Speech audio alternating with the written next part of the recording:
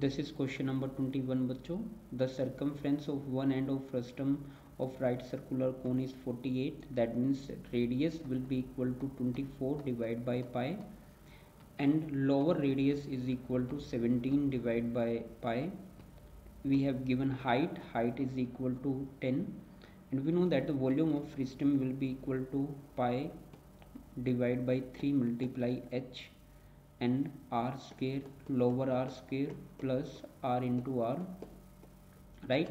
तो देखिए बच्चों, आर जो है थ्रू आउट कॉमन हो पाएगी. That means are square common होगा. Like you know that pi divide by 3 multiply 10, this would be 24 square divide by pi यानी whole square, 17 divide by pi whole square and 17 divide by pi into 24 divide by pi, right.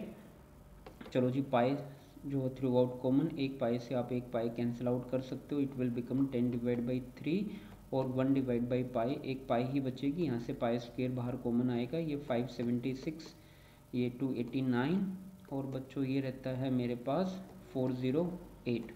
ठीक है. On solving this you will get 1350.16 something कुछ, जो कि मेरा option रहता है just approx 1350.